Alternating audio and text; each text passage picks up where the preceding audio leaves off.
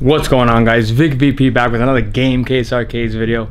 We got another one straight out of Puerto Rico. Ladies and gentlemen, we do have a Arcade 1-Up control deck shipped to us, and on this one we are installing a Pandora's Box 6 Home Edition on this one.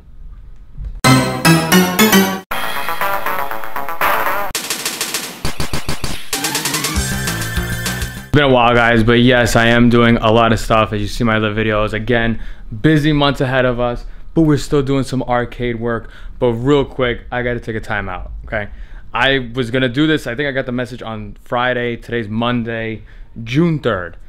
I got the email. You guys right there are amazing. We hit 500 subscribers. I got the email. I could fit a jumbo jet. That's how many subscribers we have. So again, big shout out to you guys following, subscribing, watching all the videos. I know you guys don't like selfie mode, but again, you're gonna have to deal with it a little bit. I got my hand a little bit more sturdier on this one, but again, big shout out to you guys, the fans, watching everything. I enjoy the comments, I enjoy the likes. As you can see, I always comment back, I always answer back, so big thumbs up to you guys. I really appreciate it, and I hope you guys are enjoying the videos. So now, real quick, I just want to take another second, because what was amazing when I got this email was that somebody commented on a video maybe a couple months back where I went to go look. Again, I comment back on all your comments. You could even see it. I always comment back. So what was very unique was that somebody commented on a video. I clicked on it on my phone. I clicked on it and load up the comment, but as it loads up the comment, it loads up the video. All of a sudden, this part of the video, it actually showed me talking to myself, telling myself, Vic, just keep going. You got people that are watching it. People are watching your videos. They're liking everything. So keep up the good work. And then sure enough, like the next day, I got an email. We got 500 subscribers plus. So again, big shout out to you guys. I'm planning like to do a giveaway. We'll give away a mini NES if we get a couple more subs, but I don't want to make any guarantees on that. But we'll do definitely a giveaway in the near future. But real quick, we are back. Let's talk about this one right here, going out to Puerto Rico. Kodo send me an email, gamecasearcades@gmail.com. Again, guys, I know you guys are looking for a website. I am in the making of it, but again, I'm very busy. Send me an email. He needs some help. He sent me his Pandora's Box 6. He sent me his control panel. We're basically gonna hook it up right now for Kodo. So now again, we're gonna take this video real quick. I'm gonna title it Arcade 1-Up Pandora's Box 6 conversion. We'll do the whole thing. I got this package on Wednesday or Thursday. There's a couple things I noticed off the bat. But real quick, let me put the camera down because you guys don't like selfie mode. Let's unbox what we got and let me tell you what I discovered so far as parts that we need for this build. All right, guys, so again, I know you guys don't like selfie mode, but check it out real quick, okay? That was just a side box. We're in the shop, of course. Kodo sent me an email. He said, hey, Vic, I think he got it to work. I'm not too sure, honestly. He sent me the control panel. You have it right here. And I gotta say, for Kodo, I mean, I'm amazed. He watches the videos. I appreciate you watching it. But I gotta give you big props, dude. I mean, you literally bubble wrap this thing. I always request the actual screws. Look at this. He's got it in a Ziploc bag. So respect to you, Kodo. I like how you did it. Again, Kodo was emailing me, and he basically just needed some help. I don't know if he bought buttons, but he did request Sanwa sticks. We went to Game Room Solutions, obviously. Ryan at Game Room Solutions. I gotta get my package. Gotta always love Game Room Solutions. So Kodo on this one did want LED buttons. He wanted Sanwa sticks on this. And the main thing is that he did want it to work with his Pandora's Box 6. Again, this actually has his phone number on it. As you can see there, we are running a Pandora's Box 6. So again, we have a Pandora's Box 6 on this. I've done it a couple of times. This one is the home edition, family version, I should say. It's a family version. He gave me the manual, smart man. The way it looks though, I don't think he actually tried or attempted to try like a button, kind of. I don't think he tried to set it up. Kodo, you let me know if you ever tried it. But he left like the rubber band still on everything. So I'm guessing maybe the wiring kind of spooked him a little bit. Again, guys, wiring could be tough. It could spook you a little bit. But it's always good to give it a try. You really can't mess anything up. I do have to give big kudos though. I received the package on Thursday and I tested it out. I couldn't get the Pandora's box to boot. So surprisingly, I messaged Kodo and I'm like, listen, I think there's something wrong with this. And he actually taught me, see, I don't know everything. He actually taught me that this actually has a switch on it. These yellow wires right here are an actual switch. And basically, I mean, I was giving this power. Like I had power going to it. I connected an arcade power supply, a regular 12-volt power supply, and I couldn't get it to turn on. And then he actually told me, you do need these two yellow wires connected as they do work as a switch. I never seen that. Very interesting. And not to mention though, the manual on this, the actual pinout is incorrect as far as like what this manual shows. It's very odd. I never seen that. So I thought it was dead, which is why I thought he sent it to me, but it's fine. We bought it back and we're gonna basically hook this one up. So real quick, let's go through a parts list real quick just to tell you what's going on and what I discovered was the first thing, was at least an issue that I discovered on this. So again, at my shop, Game Room Solutions, Ryan always hooks you up. He sometimes hooks you up with some extra, like, you know, buttons and the micro switches and all that. So the first thing I did, this does have a very unique JAMA. It's like a newer version. Basically, like, you know, this is your JAMA board, your JAMA pinout, your JAMA input, whatever you want to call it. Usually I'm very used to the big ones, the original arcade PCB ones. So this one does have it. The only one thing I did notice, and I'm gonna bring you in close, check this out. Again, this came with his pack. And the first thing I noticed off the bat is all these connections here. I hope it focuses. Let me see. Yeah, first thing I noticed here is the size of these connections. So right here off the bat, I mean, again, I can't really see it. Maybe you guys can see it. Let me see. Basically, the connection here is too small for an actual arcade micro switch. If I bring it in, I mean, again, I'm trying to do this in front of the camera. We got our micro switch here. Damn. Okay, so I had to flip this over, guys. So real quick, we have a micro switch here, which is really like a 0.25 from my research. A regular standard micro switch is a 0.25, but check this out. Again, the connector on this is very skinny, almost as if it's like for that cheap Amazon button kind of setup. So if I basically tried to put the clip into this, it is basically too small. Check that out. It's too small. So that was like the first thing. Once I got that in the mail and I got his Pandora's box in the mail, I noticed that there was something off about it. So first thing that we had to do, at least for this order here, my light goes going off. Somebody's looking for an arcade, I guess. First thing I noticed off the bat was that. So we had to hit up Amazon. I'll include the links. Basically went on Amazon and we bought new heads. Basically, these are female heads. We had to buy new female heads. And basically the biggest challenge for this one specifically is that we're gonna have to change about like 95% of these heads. The negatives, the grounds on these are too small to fit Ryan Game Room Solutions button micro switches. So that's like the first thing I noticed. Second thing I noticed, Kodo did not send me his power supply. So I basically have a bunch of 12 volts from security cameras.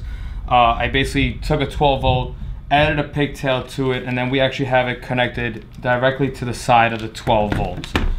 Before we start anything with the wiring though, so for Kodo, again, big shout out. He did bubble wrap this, it's really good. He does not want to do the extra like the Z313 Logitech mod. So basically what I'm gonna do for him is that I'm going to drill out the speaker holes, and I do have an extra, you know, speaker from the arcade one up. So basically we're gonna put 2 speakers on this.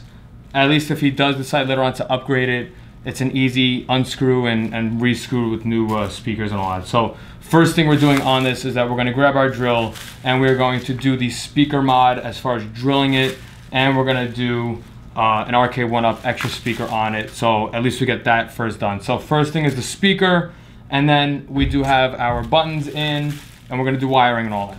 Okay, so we got Kodo's control deck unwrapped from the bubble wrap. Again, he did start it. It looks like he was trying to do the 3M tape mod on this. Pretty nice. I like it, I dig it. It's pretty cool. So it looks like, I guess his cabinet is red, T-molding to it. Pretty cool stuff. Basically on this one, again, the Pandora's box is really an arcade PCB, so you could actually set it to do coins.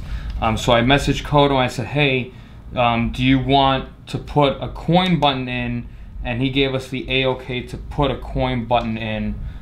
So we're gonna actually drill 2 holes here so that we do get the coins, and we're also gonna do the speaker grill on this. So unfortunately, again, the wording on the little deck here is gonna go bye-bye, but nothing too crazy. Again, you guys see my past videos as far as how we do the speaker grill. Pretty easy stuff. You get a punch down and a drill. So let me do that thing first. Again, we're gonna be putting basically, again, see, check it out. I have like my whole arcade 1-up like side stuff. So I always do have extra speakers lying around. So we will basically just be slapping this into there just like that. So I'm not gonna bore you guys. I'm gonna cut this real quick and we'll be right back.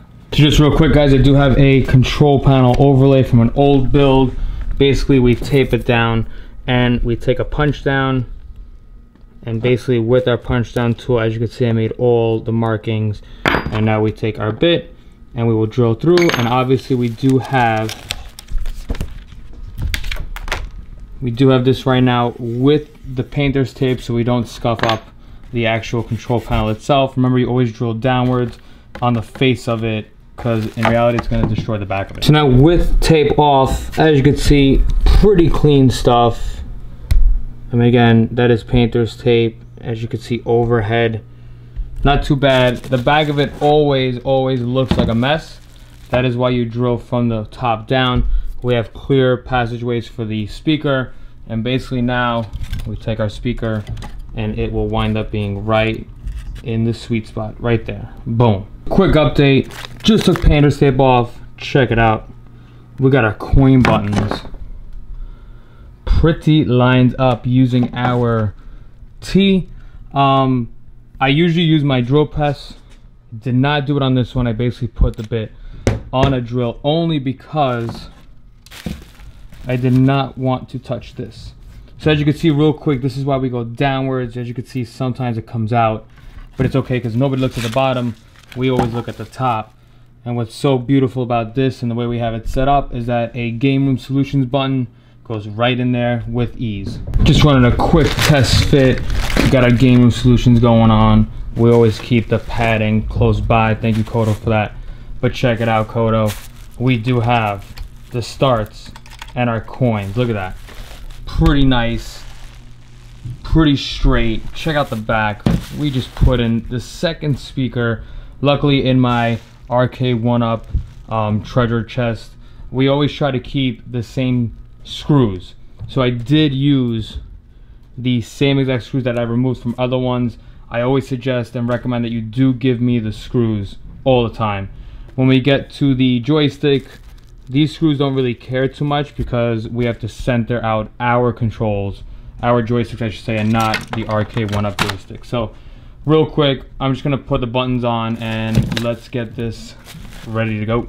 Alright guys, so real quick, again, I'm not gonna bore you with putting the buttons in. I just wanna make a couple of quick statements real quick. Again, always I do get my buttons from Game Room Solutions, Ryan at Game Room Solutions, and I just wanna make it very clear. I don't work for Game Room Solutions. I'm not sponsored by them.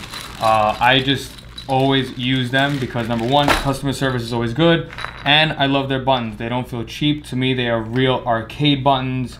They do have a lot. I mean, Ryan, I always mention Ryan because he's the owner of it, I believe. And honestly, every time I shoot him an email, he's the one that answers. So again, I don't want you guys thinking that I'm making money off of Ryan or all that. The only reason I'm bringing this up is because I'm gonna make a video very soon discussing how much does it really cost to build an arcade. Because as you know, in this day of age, everybody tries to haggle, everybody tries to complain about the pricing. The biggest thing though that I have is that, you know, you have to at least cover the hardware. So a lot of the people that, you know, they see my bar tops on Letgo and they keep offering me, they offer me like 300 bucks for a bar top. I mean, in all honesty guys, I can't do that because the cost of the hardware, it doesn't even cover that. So again, the only real reason I'm saying this is because I'm not sponsored. I don't have any hookups. I don't have any discounts. So every time I do state, yes, Game Room Solutions, I don't get a percentage. I don't get any discounts. I don't get a reseller kind of rate. And I've never asked that. I've never asked Ryan, hey man, I keep using your buttons and I keep mentioning you in my videos.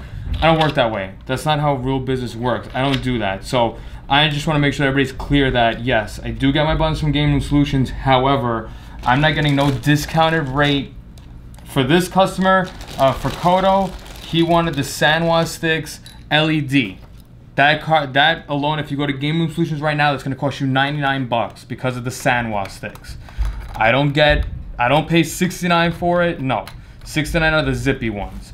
I pay retail just like what you would pay. So just keep that in mind. You know, a lot of people think that I'm getting discounts and all that. I get no discounts, guys. I always try to post in the links. Amazon is where I get like the LCD converter. I'm paying the same as you guys, 35 to 40 bucks. Again, button bundles, you're gonna get at least from 70 bucks to 90 bucks. Again, this one is running a Sanwa. Just real quick statement though, I wanna make sure that Kodo knows. Game Room Solutions is a 20 button kit. If you look carefully at this, we have on Kodo's specific control panel, while I do the nuts, the control panel alone right now, 12, 13, 14, 15, has 16 buttons. So what I now will tell Kodo is that I'm going to send you the other 4 buttons, and I always do it the same way in case you ever wanted to upgrade to a Pi. There's always the 2 white, the green, which is your go, and red, which is usually exit emulation once you get into the Pi. Again, for this specific build, you know, I did get the regular joystick bundle that I always do. This bundle does come with the USB Zinmo encoder. I'm not gonna keep that. I'm going to give that to Kodo. Kodo, I'm gonna send you this back. This is literally the Zinmo in here with the USB wire, because you paid for it. I'm giving you everything. I'm not trying to take it. I don't want it. I don't need it. So essentially, basically, Kodo's control panel, basically in all honesty, Kodo's control panel that we're making right now for this is upgradable, and it's a very simple upgrade. Again, in all honesty, right now we are going to be using the JAMA board based harness, so he will have to remove really the inputs, like not the grounds but the inputs on the actual micro switch, and then put in the Zinmo connection. So again, Kodo, I'm sending you this back in this box. This is the USB encoder. If you ever wanted to upgrade this to a hyperspin build, like a PC or a Pi, you got it, buddy. You already paid for it. That's yours. That's it. Again, I'm just making that little statement because people assume that, you know, I'm getting discounts and I'm upselling. I don't. I literally paid 99 bucks. I could show you my emails if you want. So just keep that in mind. Here we go. All set, nutted and in. Regular Street Fighter style, red, white, and blue buttons. We got it. We got to add the micro switches. We got our coins up top. Again, we don't have the micro switches in it. We got our speakers. Now, real quick, we could tackle the wiring. All right, guys, so actually before we do wiring, we got to do the joystick. So again, check it out. We do have Sanwa joysticks, ball tops on this. Look at this. We're going to turn this over. And again, very important, you know, sometimes it's trial and error to some people, but basically with this mod that we just did, well, not even with the mod, with new joysticks, check this out. Player 1, right? Look at how this Sanwa has. Sanwa has this connection here. If I were to flip this connection, which is what I first did, I had this the other way. This white connector was this way right here. Would have been a disaster because the panel sits right here. So imagine a white connector was here, it would have been a disaster. So this fits perfectly right in between the 2 buttons. Again, this is what communicates to Pandora's box, basically telling what direction goes to what. Perfect. Again, Sanwa joysticks on this. We got our speakers. Check it out. Our joystick plate is underneath the speaker.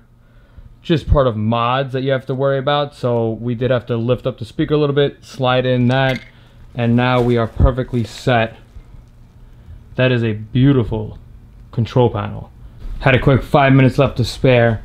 We got our LEDs plugged in. Just another step closer. Of course, for Kodo, I will be putting some custom inserts on this. Basically, we're going to be putting the player 1, player 2, and the coins on this, so he will get a very nice control deck Check it out, LED'd out. This is where like the wiring starts to become a nightmare, but not too bad. All right guys, so next video, I'm gonna do it for the next one. We're gonna be working on the Pandora's box. Basically right now, I'm gonna head home, bringing the control panel with me home. We're going to make our micro switches. We're gonna put the micro switches in, get ready for that.